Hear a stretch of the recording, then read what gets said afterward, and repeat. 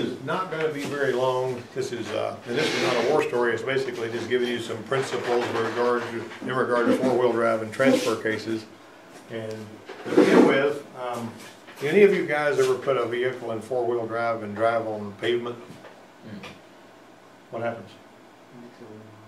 Yeah, it also causes, actually, you have something called driveline wind up. Everything is really tight. You take a four-wheel drive, if you put different sized tires on the front and the back or on one part of a four-wheel drive, it causes problems. So you really don't need to do that. All the tires need to be the same. The differential in the front and the rear needs to be the same. Okay, all of them needs to be the same.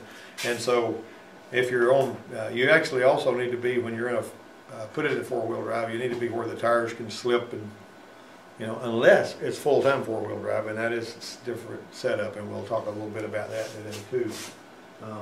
But this transfer case, now he's going to get a charge out of this transfer case business because you guys fought that transfer case last week. Remember that? So you're going to recognize some of the parts you're seeing in here.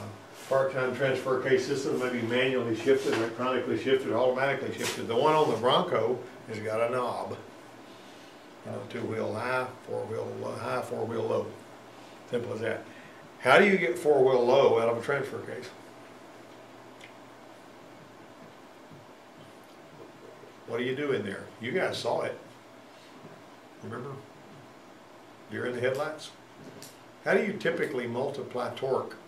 What do you do in an automatic transmission? Add a gear. You're doing, and you have a gear set that is called a Gear reduction. Planetary gear set.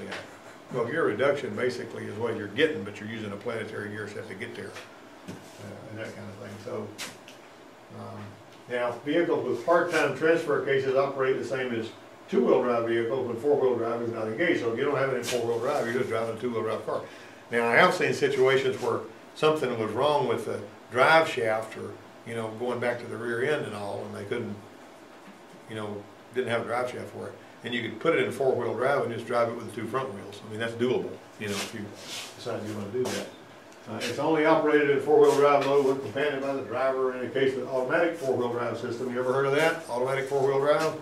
On these vans, back first time I ever saw that was Ford had these vans that were Aerostar vans, and some of them had automatic four-wheel drive. They had a transfer case, they had sensors looking at the front and the rear, and if it saw that the wheels in the back were spinning, there was a little module under the seat. You didn't even have any control over it. A little module under the seat would automatically put it in four-wheel drive. That's how the Ford on there. Huh? That's how the Ford on there. Yeah, the Ford was like that, okay. All right, and so now full-time transfer case systems are always in the four-wheel drive mode and cannot be controlled by the driver. Of course, the automatic ones really, the ones I saw couldn't either, or some of them probably. The front drive line is always engaged and remains constant power, both front and rear axles. Now, the way that a lot of these axles work nowadays are like, you know, some of the older Jeeps. The way that they would do it, they had your stub axle going out to your wheel, and then they had the one coming out of the front differential, and they would have splines on these two stub axles that are up against each other, but the only time they were ever engaged was when this collar slid over those splines, and it locked those axles together. So that's how your vacuum hub lock works. And somewhere around here I've got one of those, you know, that I like to show, and I was going to bring it in here, and I was back there looking. It must be over there in the other shop or something, but I couldn't find it. But it's not that hard to understand. Basically, you got a shift fork that just moves over and locks the axles together, and then it moves and unlocks them. And the Bronco's got knobs you got to turn, so you got to get out, lock your hub. Doesn't drag, and you know you're not going to like that. I know one guy, his son got killed that way. He got out and he was locking the hubs, and the thing rolled over on him while he was out there locking the hubs. It was sliding a little bit, and he just kind of took a chance, you know. But full-time transfer case has a center differential or inner axle differential between the front and rear output shafts, and it's got a full-time. It won't perform like a two-wheel drive vehicle, but if you get an all-wheel drive car, you know, they stick to the road like glue. They drive so much better than a two-wheel drive car, particularly in curves and stuff. Now here's your transfer case right here. Does this look familiar to you guys? It does, doesn't it? You've seen this before, right? It uses a large chain to transfer power from the front output shaft. Now a lot of your front wheel drive transmissions on the GM cars and stuff, 4T60E and all that, they got a big old chain like that too. Now, not every front-wheel drive transmission has got a chain. Some of them just use gears. On this particular one, you got the one that we're looking at, the way the design we're looking at is a chain. All right, so basically got your reduction hub there. You got an inner lockup hub, a drive sprocket here, a lockup collar. This will be clearer to you when you tear the transfer case down. You'll be seeing this stuff in there and you'll understand what you're looking at. And that's a fun job, isn't it? Did y'all enjoy tearing it down? One of the things you learn when you throw that transfer case down is it's got an oil pump in it. So it keeps it lubricated like that. Okay, so you got a driven sprocket going to the front output shaft. There's your little clutch housing here. And there's your drive sprocket. Okay, so you got an input shaft. That's the sun gear on your planetary. And there's your reduction hub. Then your rear output shaft. See this collar right here? And you see this shift fork. It kind of looks like a manual transmission part, doesn't it? When it's in two-wheel high, the reduction hub slides forward and engages its internal splines with the external splines at the end of the input shaft. Click, does that. Like that. See it slide forward? Anybody miss that? Anybody miss that? See what happened? You got that? This is going to your rear, and this one here goes to your front. Right? That's two-wheel drive high. Now you can put the transfer case in neutral. If you don't put the transfer case in neutral, now have anybody ever run into a problem pulling a vehicle behind another vehicle down the road? You've done that, right? You drag them down the road. What happens if you drag one a long way with the drive shaft in it? Destroys the transmission. You know why? Not any lubrication going on back there. So if you're going, like if your buddy's going to have his, you know, have you drag his vehicle to Panama City or something, put it up on a car hauler so that the wheels that are hooked to the, you know, and drive it that way. Like if it's a front wheel drive car, it's best to roll it up on one of the little U-Haul car hauler things, or jack it up, jack the front of it up, or you know, put it on roll back, whatever. But if you're just driving it, if you're dragging it, I mean, I've actually seen, you can usually drag them maybe 15, 20 miles, but they're going to start heating up and there's possibility for damage, so you need to be thinking about that, you know. But I mean, a lot of people, if they're going to drive it from here to Kinston or somewhere, they'll take a drive shaft out because they're afraid they're going to tear the transmission. You got to think about what's at stake, that's basically. But on the four-wheel drive ones, some of them, you can put it in neutral so that it doesn't, you know, so when you're driving it, the drive shaft is not driving the transmission, it's actually just spinning free in here. And two-wheel high basically takes it out of neutral and puts it in two-wheel high. None of the four-wheel drive components are engaged. At this time, the splines of the reduction hub and input shaft become butted and they prevent engagement. The helical spring at the base of the shaft will maintain shift pressure, so that makes it go ahead and snap in as soon as those line up. You ever try to put a manual transmission in the car in reverse and it won't go in until you let off a clutch and then it drops in place? That's what they're talking about. That allows the components to engage once the shaft rotates. When the vehicle is splitting gear, torque is transmitted to the transfer case input shaft from the transmission output shaft. And there you go. That's not complicated. It's four-wheel high. But let's see what happened here. See that? Two-wheel high. All right, you see what happened there. All right. Now then, there's four-wheel high. See, you're getting this all the way through. The reduction hub connects the input shaft to the rear output shaft. Torque's transmitted to the rear axle. I like to tell this story. One time, this guy had this transmission mechanic. I've talked about this a few times in here. Some people might remember it if they watched a lot of YouTube videos. And he had this Ford truck that was four-wheel drive, and he was a transmission mechanic. And it was it came in, and the write-up was that it would shift through all of its gears before he even got going 25 miles an hour. First, second, third, it would go all the way into high gear. And he's scratching his head trying to figure it out and pressure test and all this stuff, and didn't see anything. Figured he'd go in there and throw clutches and seals and then look at the valve body and all. Did all of that, put it back together, and it was nothing changed.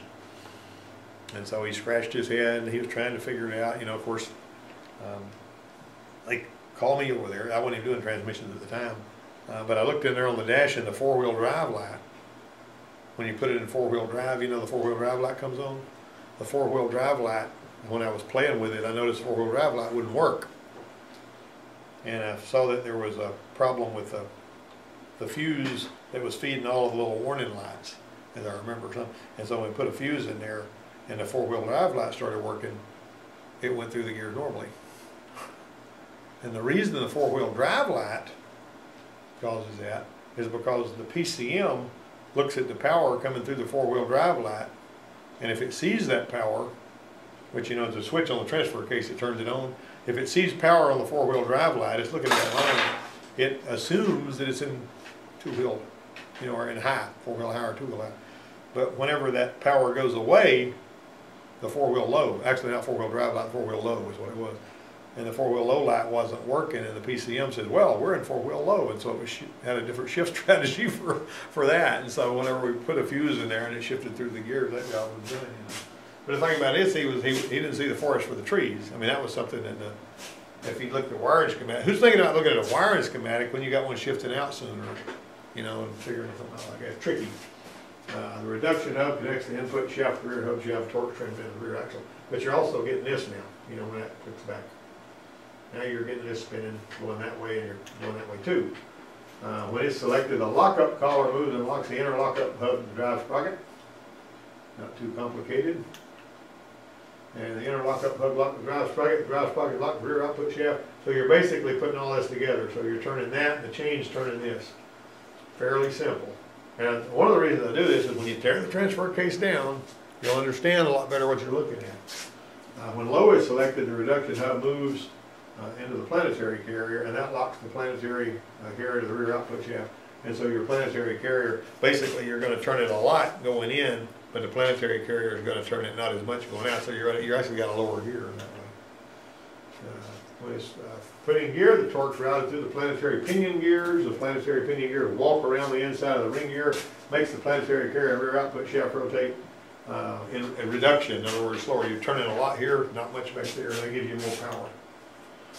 That allows more torque to be transferred to the transfer case. So, now, and then a four-wheel high position, the inner lockup hub remains locked to the drive sprocket. So you want it to be, you know, there's not really a two-wheel low. You got four-wheel low, four-wheel high, neutral, and two-wheel on these kinds.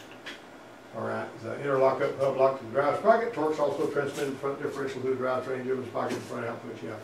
This is just a bunch of words, but you can kind of, basically the visuals was what I was liking here. Now, electronic controls, engagement, disengagement, and transfer gear selections, clutch coil operation if equipped with clutch coil. It's kind of like an air conditioner clutch in there that enables it to shift on the fly. You know, the ones that shift on the fly, you push a button on the dash and it goes into four-wheel drive when you're moving along. These other ones don't do that. Vacuum regulator solenoids on vehicles equipped with a vacuum hub lock system or a vacuum operated front axle.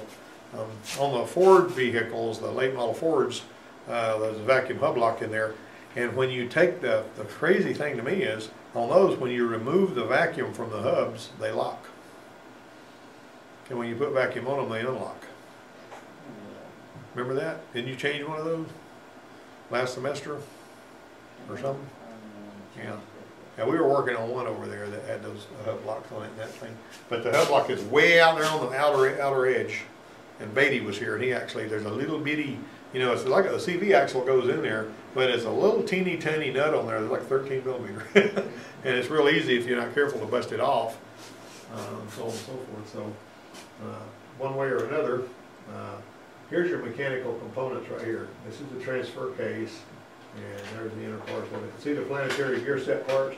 They're not even picturing the planetary gears here. They're just showing you the carrier and the sun gear. And there's your little gears, and of course you got this, the ring gear, not the sun gear. That's the sun gear, that's the ring gear, that's the planet gear. Goes down in there. Simple planetary gear set for torque multiplication. And they walk around the inside. I'm not going to spend a lot of time on that. But it's attached directly to the output shaft through the reduction hub. The output shaft rotates at lower speed than the input shaft. You know, you can see how all that works. If you can understand it better when you get the transfer case apart, why don't you look into that when you do that. That increases the torque available to the wheels. All right. Now, you got your chains. See that chain, how it's put in there? All right, the transfer case contains a high efficiency drive chain. What's that look like to you? It looks like an old timing chain, except it's bigger. Right? And so, you got these clutches. Now this is the part where it departs from what we've been looking at so far. You see that AC clutch?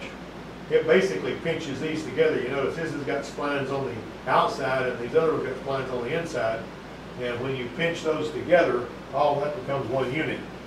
And that's your shift on the fly. Now when a shift on the fly first came out, they had a module down in there on the dash, and sometimes they give trouble. They had a transfer case shift motor down here too. But those particular ones didn't have the clutch there for the shift on the fly, but they did have it where when you click four-wheel drive, that shift motor would turn the inside of the, the transfer case. And you can pull that shift motor off and look on that transfer case, and you'll see the place where it'll say too high, too low, and all this. And you can actually, if you have to, you can take the shift motor off, get under the truck, and get some, pliers and turn that thing and put it in four-wheel drive if you find yourself in a bind. Of course, if the mud's all the way up to the rocker panel, you're going to have issues with that.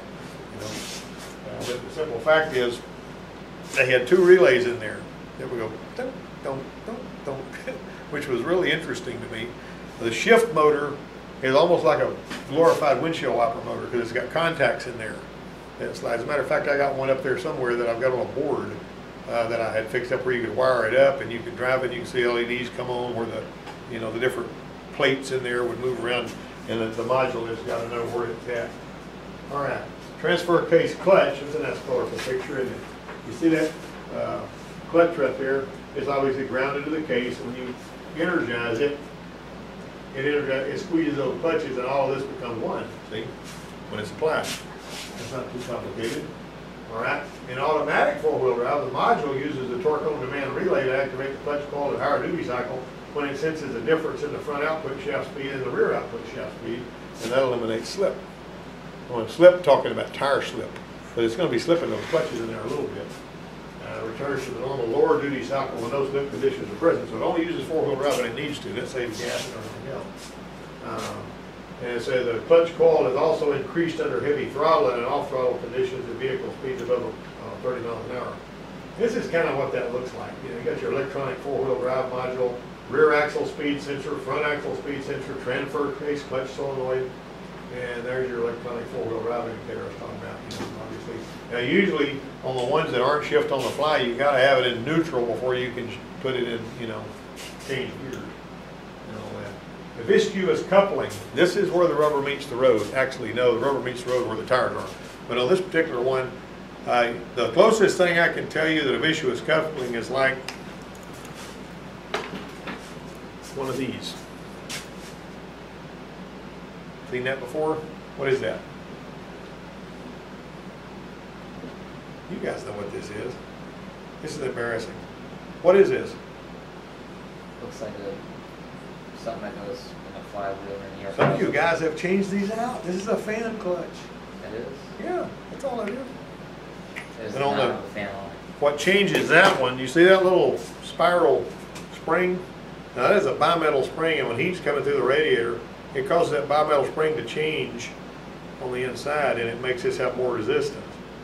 This particular one came off of a little pickup truck that was air conditioner would start, the head pressure would start going up, going up, going up, and start, causing slipping the belt and all. And this fan clutch was no good. And when we put a fan in front of the radiator blowing through the condenser, it stopped all of that noise. But this particular one I pulled off there, it's easy to hold in my hand. I got a bigger one down there, but it's aggravating to hold up. That one up there, you see the one with the wires connected to it? That came off a Trailblazer, and the PCM actually decides how viscous that coupling is so that it can change the speeds of the fan. That's an expensive part, but at the same time, if you can actually go in there with your scan tool and command that fan to get, percentages faster and all that stuff. But the point is, the viscous coupling is there because whenever it doesn't have driveline wound up, because it actually is transmitting torque, but it also allows for slippage. That makes sense? That's what the viscous coupling is about. I want to make sure that everybody got that. All right, full-time four-wheel drive vehicles. It's similar to a limited slip differential. Got a little bit more pressure than that thing. Limited slip differential has got little clutch plates in there, going to the axle so that both wheels will turn at the same time. My wife's pickup truck is a 2016 F-150, and if she's spinning in the wet grass, there's a knob on the dash you turn, and suddenly you have positive traction. Just whenever you turn it, you select it when you need it, and you turn it off when you're done. So regardless of the traction available with the tires, it performs it to improve vehicle traction and rotation speed of the front rear wheel bearing. Now, it's similar to multi-disc clutches used in automatic transmissions. See how it pinches those together? It has a sealed housing, it makes 2 sets of discs. Unlike the disc, it basically, you know, the fluid is real thick and it has to cut through it, which is really what we don't want our motor oil to have to do, you know. You know, this one guy that's showing the difference between ketchup and mayonnaise. You know, if you got a higher viscosity oil and you're trying to stir mayonnaise, you know how aggravating that is? And you can stir ketchup real easy, you know, that's the difference in your viscosity. But that's what that is. They got a ferric nitrocarburized coating. One set of discs is connected to the coupling housing, which is connected to the planetary gear ring, and the other set's connected to the internal hub of the coupling. So basically, some's connected in here, some connected out here. That's what they're talking about. All right, the drive plates are held in a fixed position to the housing, can't move either horizontally or vertically, and the driven plates are splined to the inner hub, and it's having to cut through all this stuff here, see? So splined to the inner hub lets the driven plates float horizontally, so when extreme pressure builds up, they can slide along and be forced against the drive plates. You know, there's various different designs of this. They don't all work exactly the same, but you get the point. It lets it slip. Direct mechanical coupling and maximum power at all wheels, and it allows the vehicle to get the needed traction and free itself within a reasonable period, no harm done. If the driver continues to try to free it and is abusive, these may become warped and the coupling may fail. You know, when you're rocking it back and forth trying to get out of the bog? That makes sense? In the slideshow. All right, now, what about that one? You get that? You get anything there? Now, like I say, once again, when you're tearing the transfer cases apart, you're going to understand a little better what you're looking at when you get in there. And a transfer case is not like an automatic transmission. It's, you know, but you got to be able to put it back together where it's going to work right. Now, I've got one over there that's got the shift motor on it that you can tear down. And then I've got this one over here that off the Dodge that these guys tore down. And I thought it was going to do them in before they were done, but they finally got it back together. Whoever put it back together previously didn't put it back together right and left the part out. And that was part of the problem we were having, you know. So. Somebody out there, Mr. Yeah.